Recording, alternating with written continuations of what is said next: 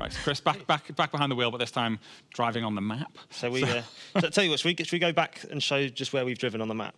So we can see the scramble there that we've just done, right? So that was Mullahay, that's a scramble. There's the El Arco in Cabo, and then going up, we've got the sand dunes, and then a bit of that gypsum desert, and there's the Baja circuit.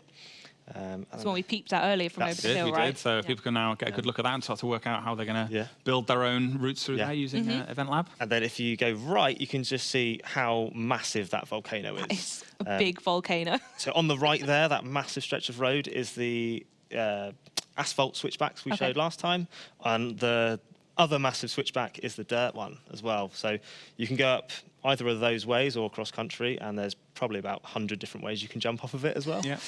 Perfect. And then here we are in Guanajuato.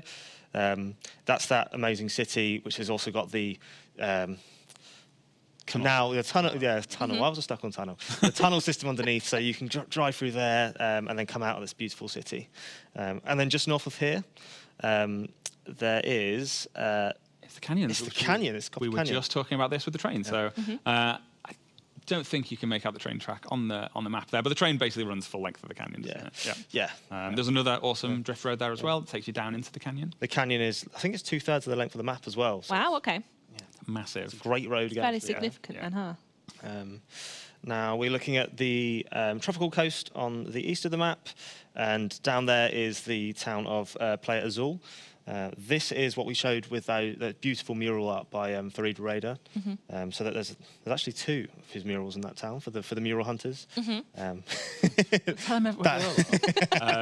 So we will get a closer look at this biome in a future stream. But whereas the rocky coast we saw earlier is really dusty and dry and rocky, this is super lush and green and tropical. It's worth saying as well, we are going to let's put up a high resolution one of these if we haven't already.